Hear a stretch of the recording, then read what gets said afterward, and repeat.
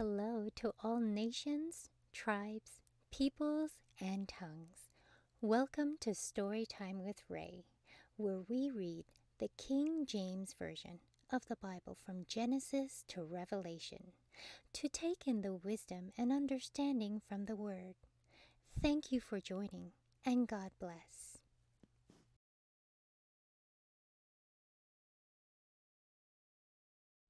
Job chapter 6. But Job answered and said, "Oh, that my grief were thoroughly weighed, and my calamity lay in the balances together. For now it would be heavier than the sand of the sea. Therefore my words are swallowed up. For the arrows of the Almighty are within me. The poison whereof drinketh up my spirit. The terrors of God do set themselves in array against me. Doth the wild ass bray when he hath grass? Or loweth the ox over his fodder?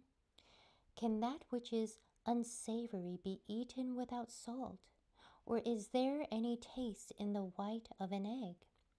The things that my soul refused to touch are as my sorrowful meat. Oh, that I might have my request, and that God would grant me the thing that I long for.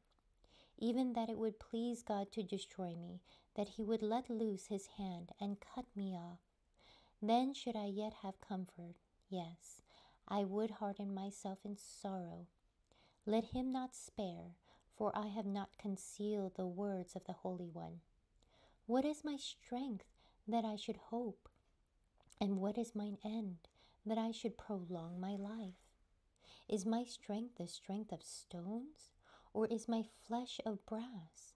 Is not my help in me? And is wisdom driven quite from me?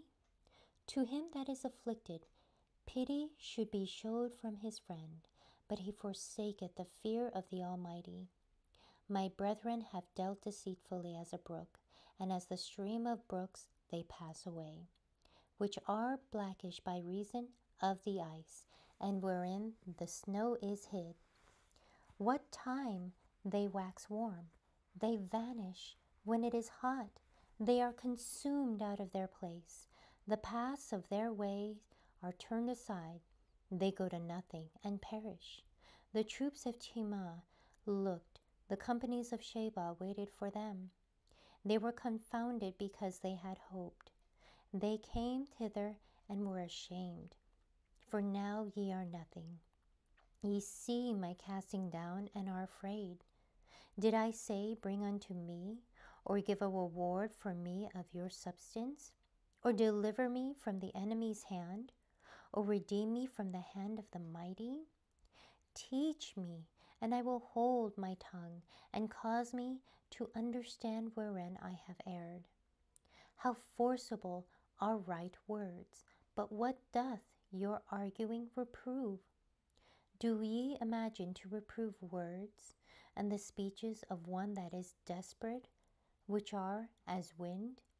Yea, ye overwhelm the fatherless, and you dig a pit for your friend. Now therefore be content. Look upon me, for it is evident unto you, if I lie. Return, I pray you, let it not be iniquity. Yes, return again, my righteousness is in it. Is there iniquity in my tongue? Cannot my taste discern perverse things? Thank you so much for joining and listening to this beautiful chapter. I highly recommend it as a personal read.